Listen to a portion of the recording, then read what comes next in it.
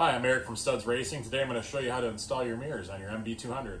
So this is the mirror bracket that we sell that's available on studsracing.com. This will pretty much adapt any mirror to a 7/8 bar. You might be able to use this with 1 inch, but if you do that, you're going to have to do some sanding and some clearancing and kind of clean this out more. We have had some guys, I believe, that have done it.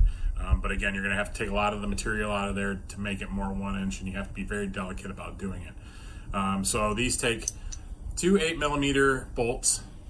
They screw together like this on the bars, and I have one up here for you to show you already.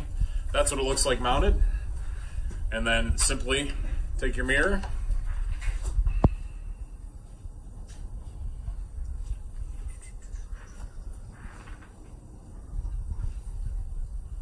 screw it in. Then you can position it any way you want to, and then you can tighten the collar down and adjust your mirror how you want to. And that's that simple.